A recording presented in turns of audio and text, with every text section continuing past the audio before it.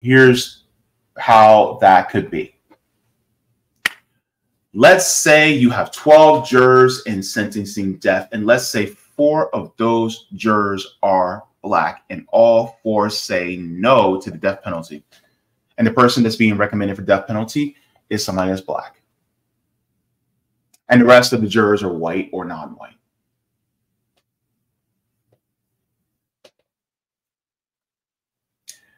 So now, because it's not unanimous, because of that, those Black voices were silenced.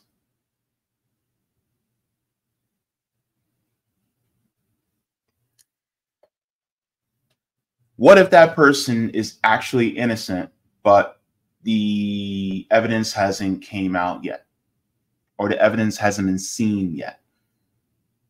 This judicial system is far from perfect, and there is no but. No. Because the judicial system is also based on a system of white supremacy. So therefore, to make it easier to hand out death sentences would reflect very negatively upon who? So goes Florida, goes other states. When certain laws, especially laws that really are pretty draconian, those laws particularly get picked up by other southern states, whether it be Florida, Louisiana, Alabama, Mississippi. There was a death penalty law that came into place, or really was updated over the last few months. And I think this is really important because as somebody that is an opponent of the death penalty, I think this really should give us pause, especially to people who are definitely unjustly put on death row. Let's get into it. Let me share my screen, and we're going to go into this law that Ron DeSantis signed into law. Here at 10 months after a jury, remember last summer, could not reach a unanimous verdict in the Parkland shooter's death penalty case. The governor today signs a law that would change the death penalty in Florida. Juries now only need 8 out of the 12 members to recommend death. Fox 13's Kylie Jones here with us in studio tonight. Kylie, this is some big news here. I know you spoke with a mother who lost her child in the Parkland shooting, and she told you this new law is going to save other parents from the pain she's feeling, huh?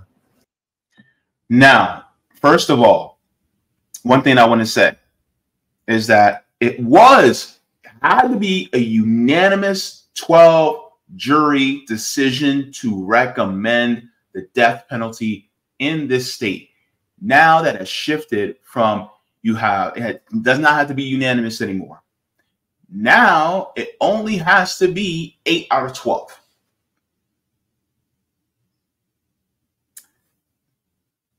Which means it is literally making the death penalty easier to administer.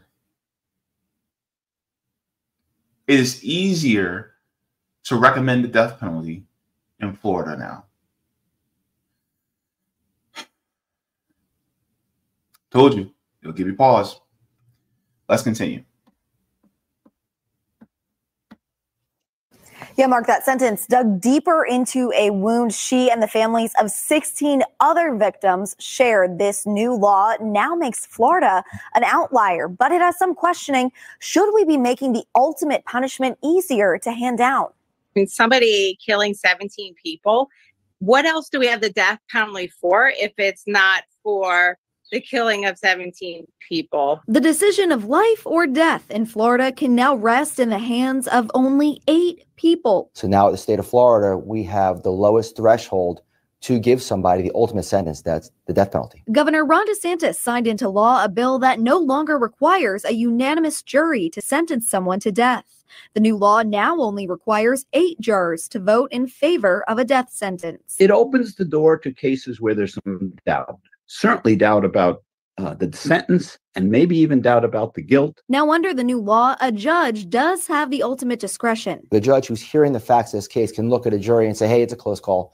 It's 8-4 based on the facts that this court considers ultimately The sentencing is up to the judge. The death penalty bill was filed on the heels of Parkland shooter Nicholas Cruz narrowly escaping a death sentence. It's traumatizing to hear that the shooter is going to get life in prison when I have to go and visit my daughter at the cemetery. Lori Al-Hadef lives through excruciating pain every day.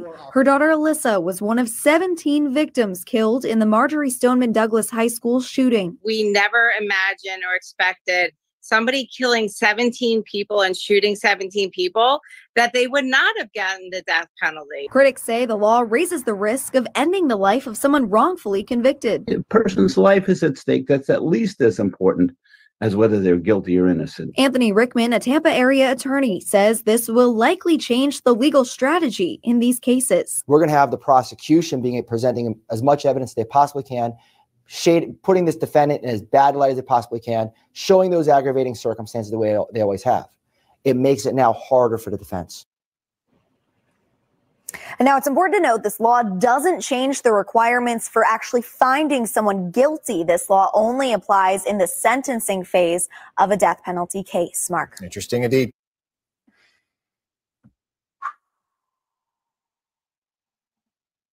So I know this is going to be an emotional topic because there's some people who feel that those who have done heinous acts should be put to death. My opinion is that as long as there are flaws in our system when judging people who actually have done heinous acts, the ending of one life is a life too many, and to have a system where we potentially could be ending the life of somebody innocent, that's too great of a risk. Now, I personally am against the death penalty for that reason. Because let's say there's 10 people who are absolutely, let's say there's 9 people absolutely guilty of what they did and are deserving of death. But then you have that one person, that's the 10th, that is innocent. Should we still keep the death penalty for a person that is that one that is innocent for the sake of the 9? I'm of the opinion that I'd rather the 9 die in prison than ending the life of the 1. You may disagree with me. Okay, that's fine. But to make it so that it is no longer a unanimous decision and it's making it easier, that means that increases the risk of somebody who is innocent receiving the death penalty. Let's get into the details because there's, I want to get into the details of this story. I think it's important. So here we go here. It says Florida death penalty game of chance targeted. Says a 2023 law that lowered the number of jurors needed to recommend execution has resulted in a quintessential game of chance for inmates being released because of the changes in the state's death penalty process, and unconstitutionality silences Black voices. Groups are arguing in what could be a pivotal Florida Supreme Court case. I want you all to remember this, that even though we Black people are only 13% of the population, we are almost 50% of the people in prison. Meaning that we are going to be disproportionately targeted in laws like this. Let's continue.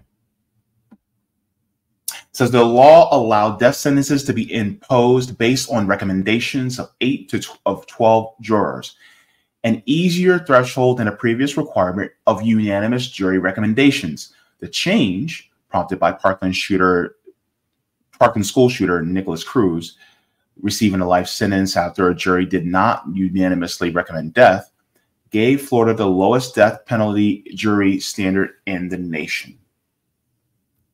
It says allowing 8 to 4 recommendations was the latest in a series of changes in the capital sentencing process after a 2016 U.S. Supreme Court decision in a case known as Hurst versus Florida found the state's process unconstitutional. That ruling led to Florida Supreme Court to decide unanimous recommendations were required for death sentences, which the legislature later enshrined in state law. Justices ordered resentencing for about 150 death row inmates who had been sentenced based on non-unanimous jury recommendations. Amid the resentencings, a revamped Florida Supreme Court backed away from the unanimous requirement and paved the way for the 8 to 4 law, which took effect on April 20th, 2023. Michael James Jackson, who was convicted of two 2005 Jacksonville murders, is among about 40 death row inmates whose resentencings were pending when the 8 to 4 law went into effect.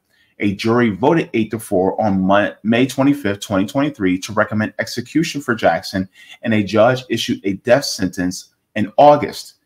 In a friend of the court brief filed last week in the Jackson case, a coalition of groups argued that the death penalty standards have injected an unconstitutional haphazardness in the resentencing process in cases that were pending when the law changed. These groups, including Florida Association of Criminal Defense Lawyers, the Florida Public Defenders Association, the Florida Justice Institute, Floridians for Alternatives to the Death Penalty, and conservatives concerned about the death penalty, argued that the 8-4 requirement has been applied based on chance.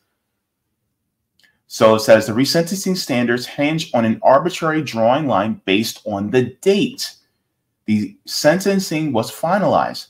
Melanie Kalmanson, an attorney with the Quarles and Bradley LLP firm, who frequently writes about the death penalty, wrote on behalf of the two groups. She says, data on the Hurst resentencing proceedings show that whether a capital defendant was resentenced under Florida's post-Hurst unanimity statute or the 8-4 statute is the quintessential game of chance.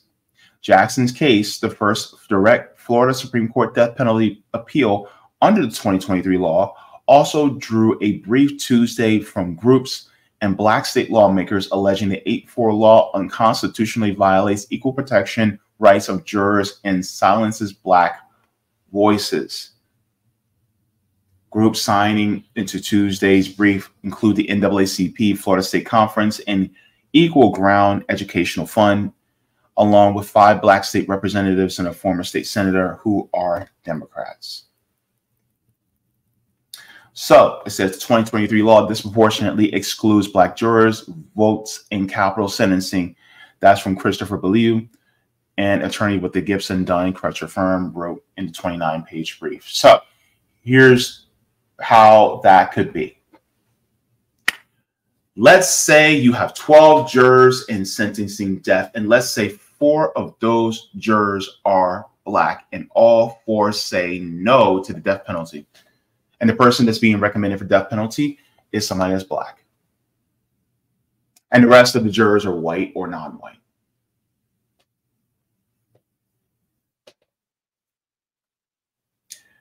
So now, because it's not unanimous, because of that, those Black voices were silenced.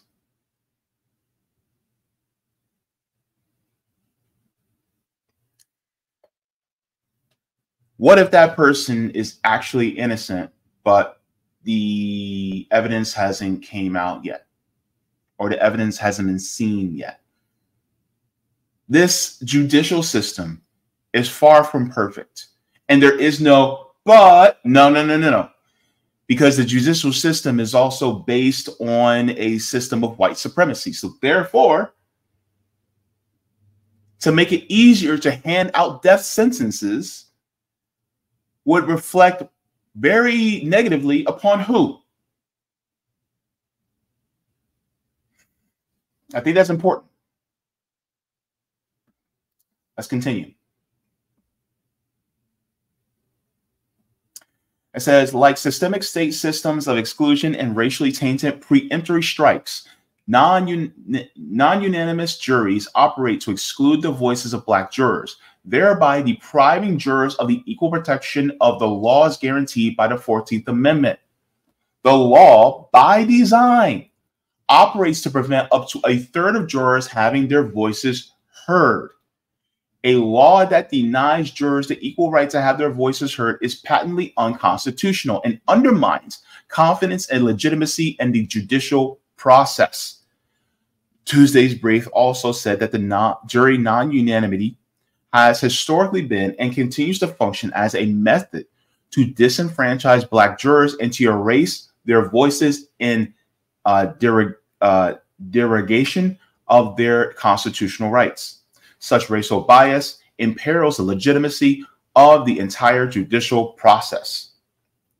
It says as of March 31st, only a fraction, 17%, of resentencings decided under the unanimity requirement have resulted in death sentences, according to the brief filed last week. While Jackson was sentenced after an 8-4 recommendation, a jury in January voted 9-3 to recommend death for inmate Bessom Okafor in an Orange County murder, but he will not be sentenced by a judge until June, which is this month. The court needs to rectify the unconstitutional arbitrariness created by this new subset of cases. The brief does not seek a ruling on the underlying constitutionality of the 8-4 law, but asks the court to level the playing field for those prisoners who are granted a new penalty phase after Hearst. The brief also maintained that the disparity in the application of the death sentencing standards violate constitutional protections against cruel and unusual punishment. Now, this is a point I want to bring up. So the U.S. Supreme Court has made clear that the rights include protection against the arbitrary infliction of the death penalty. The procedural roulette that Florida's death row prisoners have been forced to play since Hearst is the epitome of arbitrariness, and the 8th Amendment bars in capital punishment. So as the date a death sentence become final is dependent on several factors outside of the defendant's control. The brief filed last week argued the COVID-19 pandemic, natural disasters such as hurricane and attorney schedules can also slow the process. Jackson's case illustrates uncertainty. Jackson was considered the mastermind behind the deaths of Reggie and Carol Sumner, a pair of 61-year-olds who were buried alive after being kidnapped from their Jacksonville home. One of Jackson's co-defendants, Alan Wade, was resentenced to life in prison without parole under the unanimity law. Another co-defendant, Tiffany Cole, was resentenced to life under the 8-4 requirement. Now, here's the point. Had Mr. Jackson's resentencing proceeded just months earlier under the unanimity statute, he would have received a different sentence like Mr. Wade did. Imposing sentences of death based on chance is the antithesis of protections afforded by the 8th Amendment and likewise Article 1, Section 17 of the Florida Constitution. That's what Kalmanson argued, referring to the part of the Florida Constitution that addresses cruel and unusual punishment. So, how would you feel if you were being sentenced and then simply because the law changed a couple months ago, whereas if it was like, let's say it's a 8-4 decision and you get the death penalty, if it had been a couple months earlier, you wouldn't have gotten the death penalty because it's not unanimous. Now, let's make it so that you are potentially innocent and you still got the death penalty under an 8-4 decision. You wouldn't have got the death penalty a few months earlier. You see how this is, You see how this is a dilemma here in Florida? So this is one of the reasons why people like myself are against the death penalty. Because ultimately, you risk the life of someone that didn't do anything wrong. And also, as far as the belief of restorative justice, you can't restore a person if they're dead. Now, people do heinous things, absolutely.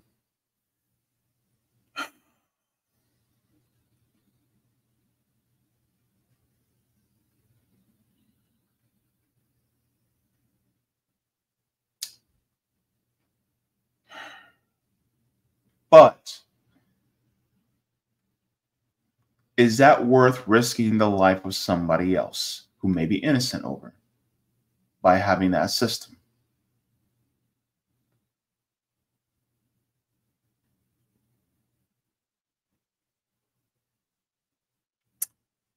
You know? So, let me share this too.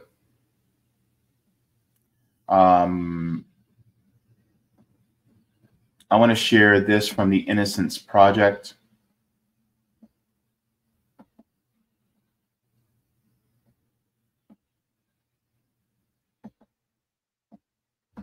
So this is Innocence and the Death Penalty. It says, in the last 30 years, exoneration cases have exposed the very real shortcomings of the American legal system. Let's get into it. It says the Innocent Project has represented innocent people who are wrongly convicted of murder and condemned to death in cases that were compromised by police and prosecutorial misconduct, ineffective assistance of counsel, eyewitness misidentification, unreliable forensic evidence, racial bias, and more. In some instances, our clients have come within days of execution. These cases powerfully establish that, notwithstanding legislative and constitutional guarantees of increased scrutiny for and oversight of such cases, the capital punishment system is deeply flawed and possesses an unconscionable threat to innocent people. For those reasons, the death penalty must be abolished. And this is why I'm against the death penalty. There is a risk too high to lose innocent life. If life is precious to you, you don't take that risk, especially in a system as flawed as it is. Because there are so many people out there, particularly people that look like me, that are swept up into the system because of white supremacy, that will be sentenced to death for something that a lot of us did not do. Remember when the Central Park Five were under trial? And it was Donald Trump that recommended the death penalty for them? Remember when the Central Park Five were exonerated? That they didn't commit that sexual assault in Central Park? What if they got the death penalty? What if they had been killed 40 years ago? We would have lost five innocent people because of a flawed system that is based on white supremacy, that is disproportionately harmful to those of us that are Black. So this is why the change in this law is dangerous. Let's continue. says since 1973, at least 190 people have been exonerated from death row in the U.S., according to the Death Penalty Information Center. A 2014 study estimated that at least 4% of those sentenced to death are innocent. These numbers don't demonstrate the full scope of the impact that the death penalty has on the problem of wrongful conviction, as the threat of the death penalty causes innocent people to plead guilty and induces false testimony from witnesses. Because the vast majority of people exonerated from death row are Black or Latina, and more than half of death row exonerees are Black. Studies consistently demonstrate that the race of the accused and or race of the victim play an arbitrary yet determinative role in the administration of the death penalty.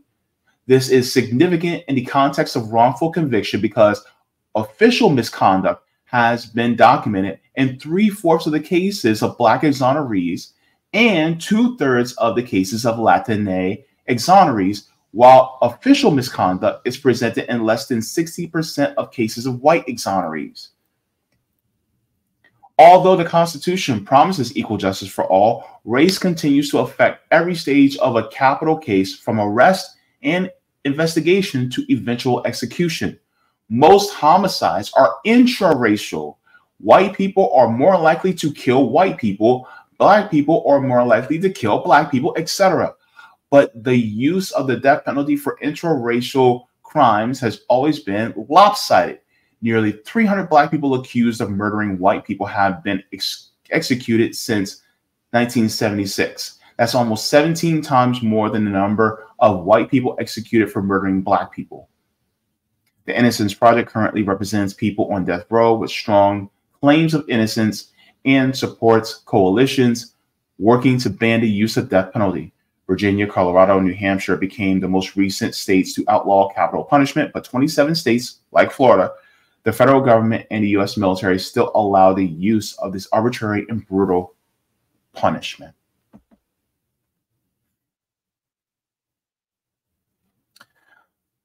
So, this is why this is dangerous. And this is why I think it is absolutely horrible that this state has made administering the death penalty easier. We should not be allowing this capital punishment to continue. As long as we have a deeply flawed system like this, we should not have capital punishment like this. It should not be allowed. If you want to keep life in prison, okay, fine. But we don't want to risk lives that may be innocent. We should not do that. So my hope is that we can change that here in Florida. But with the current system in place, I'm not holding my breath. Thank you so very much for watching my channel, and I deeply appreciate it from the top and bottom of my heart. If you wish to support the channel further, so I can keep bringing you content that is educational and informative, you can become a patron on patreon.com/Jaybefaunt. You can find that link in the pinned comment or in the description below. No matter what you give, you'll be supporting independent media and education that helps make the world better. Thank you so much, and you can watch more of my content here. Mwah. Forehead kisses, and have a beautiful day.